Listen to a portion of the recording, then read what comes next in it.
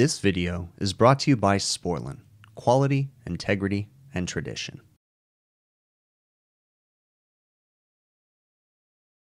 So the customer's complaining that the walk-in freezer's not working properly, and it was like packed full of food. I had to have him move all this crap out of here because it was stacked all the way up. But it's got a giant block of ice back behind the fan motors, and if you come over here, you can see there is just a crap ton of ice. So we're going to disassemble it. I turned off the condensing unit. We're going to get this all thawed out, and then the condenser needs to be cleaned too, so we'll get the hose up there.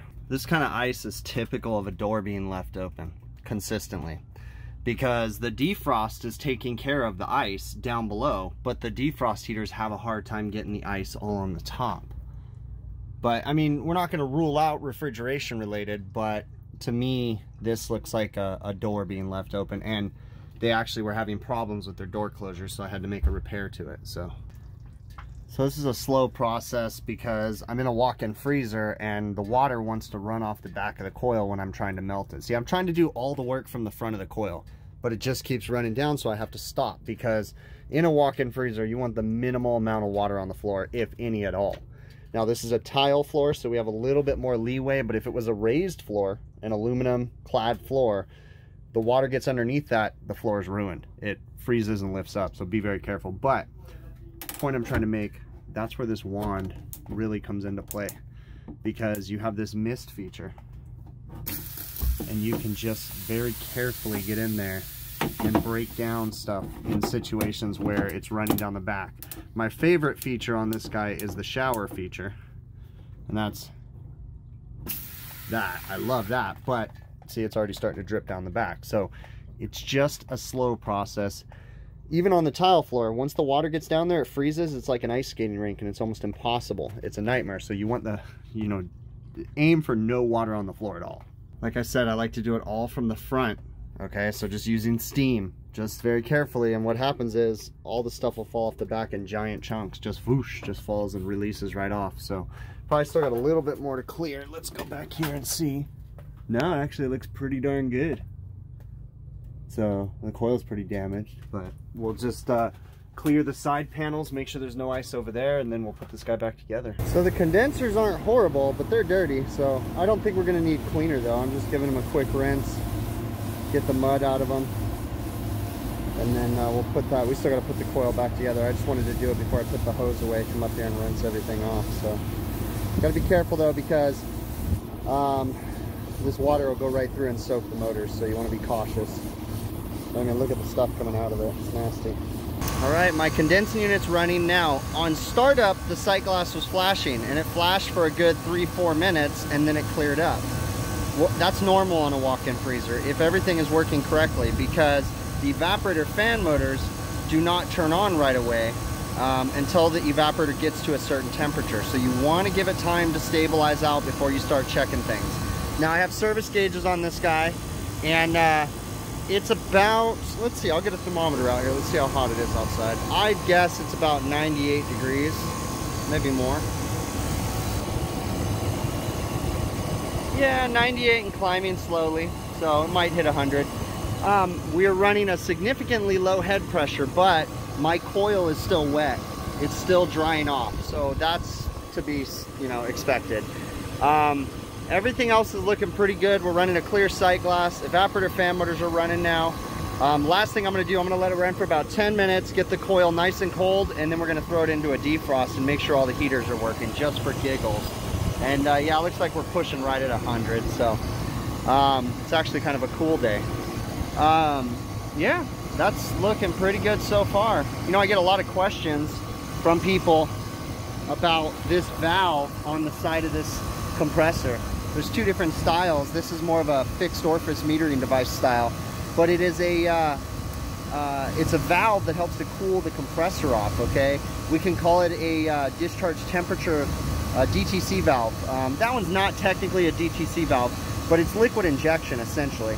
So you have liquid coming off the liquid line after it comes out of the condenser, goes through a solenoid that only opens when the compressor is running, and it meters refrigerant into the compressor to try to cool it off.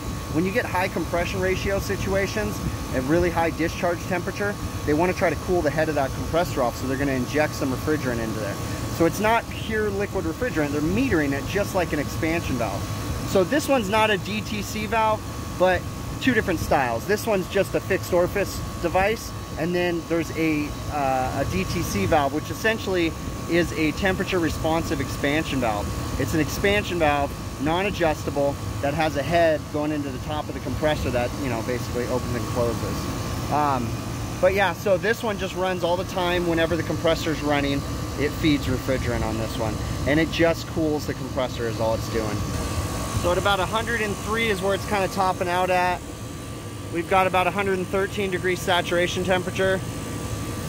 It's still a little low. I like to see, typically on these microchannel condensers, you'll see about 15 to 18 degrees condensing temp over ambient. So we're getting there. But again, it's going to dry out and it'll start building the head pressure more and more as it comes up. So we're going to go ahead and put this guy into defrost. I'm happy with the refrigerant pressures and the clear sight glass and everything. So this is our current sensing relay, and it just runs one leg of the compressor through it, and whenever it senses power through that leg, it opens that solenoid valve that feeds refrigerant into the compressor.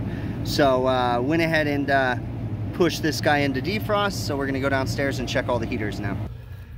All right, so one heater's at 6 amps, one heater's at 5 amps. I'm happy with that. It only has 2 heaters. This is one end, this is one end, and this is the drain pan heater. So we're gonna put this guy together. Always want to inspect your limit switches too. I don't see any damage, they look fine. So put it together and tell the customer to keep an eye on it. You know, taking the time to do things right, to do the best in your abilities to make sure that you fix the problem and or make the customer aware of the problem, right? In this situation, it's just a walk-in freezer that's iced up. Now, I say it's just a walk-in freezer because I deal with these all the time, and we run into iced up walk-in freezers all the time. Now, I have a methodical way of defrosting these, troubleshooting them, and working through the steps. Everybody doesn't have to do it the same, as long as you get to the same end result, okay? And it also depends on your customer's habits. My customers have bad habits of leaving the doors open because they're high-volume restaurants, and it's hard for them to keep the doors shut, okay? There's a lot of reasons behind that, but that's a whole bunch of psychological stuff too. But, you know, we have to make sure that, you know, we go through the process and try not to skip steps that might not get us to the end result that we want, okay? Defrosting the evaporator coil. I personally like using hot water or cold water before I try to use a torch or a heat gun. And in fact, I don't ever use torches because you run the risk of damaging the evaporator coil by heating the aluminum up too high. And then also you have a carbon monoxide risk. In an enclosed space, running a torch for a very long time, you can cause some issues and have some breathing stuff, maybe pass out. So you want to be very cautious about that. Heat guns, I really don't care to use a heat gun. I find hot water to be the most efficient tool, and even cold water to be more efficient than a heat gun, personally. But you have to take some steps to make sure that that water doesn't get onto the floor. Like I said, once you get water onto a floor in a freezer, it's one of the worst things to try to get up, okay? Especially if it's a big freezer and the box temperature is really low. See, you could be working in big industrial type freezers where you're in a parka, beanie, all the cold weather gear, and you're still freezing your butt off, and you're defrosting an evaporator, and if any water drips onto the floor, it's still -10 in the rest of that box because you might have multiple evaporators. In my situation, it's a smaller box, so yes, I could prop the door open, but I don't want to unnecessarily bring the box temperature any higher than it needs to be. So it's kind of a game. So I prefer to use water, just take my time as the drain pan starts to fill up or as the water starts to drip off the back of the coil, slow down and just keep proceeding. I still find it to be much faster myself than using a heat gun. Even with the heat gun, you can damage the coil because you can get wires melted and different things like that, okay? I also personally take out the evaporator fan motors as much as possible. There's times that you can't get them out because of the ice and you kind of got to do what you got to do, but I prefer to take them out. Then I go through my process of defrosting it. Again, because I work on these things a lot, I start to notice patterns and trends. The type of ice formation that I saw was indicative of a door being left open, in my opinion, and the defrost heater is just not running long enough to properly defrost everything, okay? So yeah, we could add more defrost into the system, and sometimes I'll do that, or we could just tell the customer, hey, keep the door shut, you know? Also, I didn't explain it in the video, but I'm also inspecting the closing hardware on the doors. The doors need to be self-closing. If doors are not self-closing on walk-in coolers and walk-in freezers, trust me, they will not get shut. So try to talk your customers into self-closing hardware, making sure that the gaskets are sealing properly. And something that gets forgotten about a lot of the times is vacuum breakers. Make sure that the vacuum breakers are working. A vacuum breaker is something to relieve the pressure inside the box. That way the door doesn't get stuck shut. If you think about it, at your home, domestic home refrigerator, oftentimes if you open your refrigerator side, then you shut it, then you open your freezer side, and then you go to try to open your refrigerator side, you'll notice, oh, you can't get the door open. You know, it's because a vacuum has been created inside that box, and it's really difficult to get the doors open. It just takes time.